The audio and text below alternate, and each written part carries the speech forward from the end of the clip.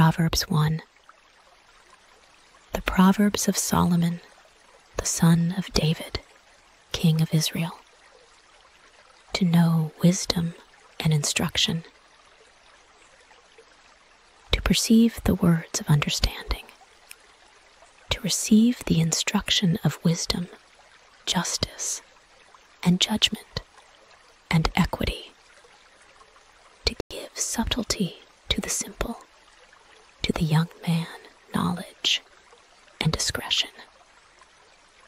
A wise man will hear and will increase learning, and a man of understanding shall attain unto wise counsels. To understand a proverb and the interpretation, the words of the wise and their dark sayings. The fear of the Lord is the beginning of knowledge, but fools despise wisdom and instruction. My son, hear the instruction of thy father, and forsake not the law of thy mother. For they shall be an ornament of grace unto thy head, and chains about thy neck. My son, if sinners entice thee, consent thou not. If they say, come with us, let us lay wait for blood. Let us lurk privily for the innocent without cause. Let us swallow them up alive as the grave, and whole as those that go down into the pit. We shall find all precious substance. We shall fill our houses with spoil. Cast in thy lot among us. Let us all have one purse. My son, walk not thou in the way with them.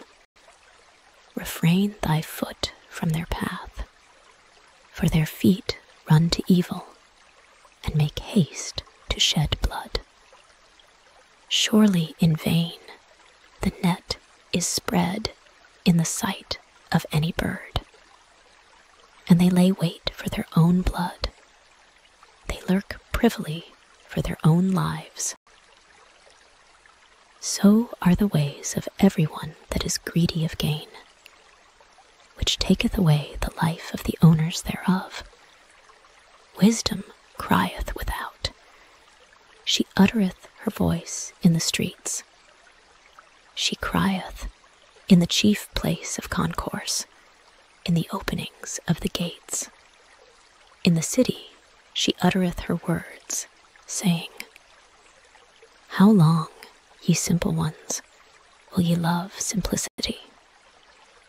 And the scorners delight in their scorning, and fools hate knowledge. Turn you at my reproof. Behold, I will pour out my spirit unto you. I will make known my words unto you. Because I have called, and ye refused. I have stretched out my hand, and no man regarded.